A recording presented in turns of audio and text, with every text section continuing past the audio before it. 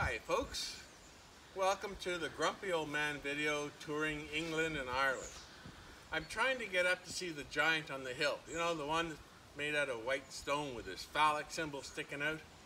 But the National Trust has done a few things. That post is completely rotted. The steps behind me are completely missing.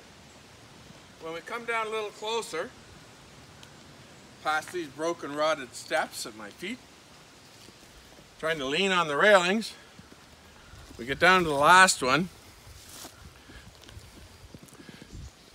Ma'am, if you could just back up with that camera, that would be great. Thank you very much.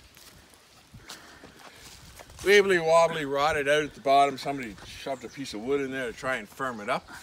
And you get halfway up the hill and there's a sign telling you the best view is from the car park down in the village. Well, you don't think I would appreciate getting that notice at the bottom of the hill?